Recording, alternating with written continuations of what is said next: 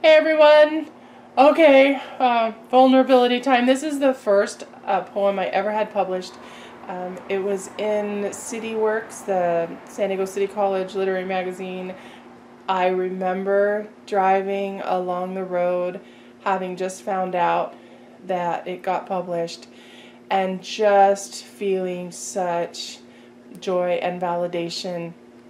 And it's such a dated poem, and yeah, definitely being a little vulnerable here today. Anyway, dancing naked.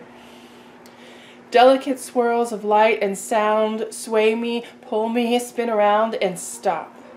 This ain't the 60s, you know. I'm not a hippie, you know. Still, I long for some consciousness-raising, pot-smoking, beat-keeping, bra-burning, life-affirming, nose-thumbing, psychedelic grooving, tie-dyeing, make-love, not war, sex, drugs, rock-and-rolling oblivion. I move my hips in time to the music and struggle for less awareness and more sensation. And yes, Dr. Coop, I'm aware that drugs can kill me, and now sex can too, and rock and roll, maybe so, and I'm not reckless, but I want to make love and not wonder if it's wise. I who learned to just say no and did so faithfully, expert in self-denial, eating my passions, sublimating my desires, and wondering, when can I let go?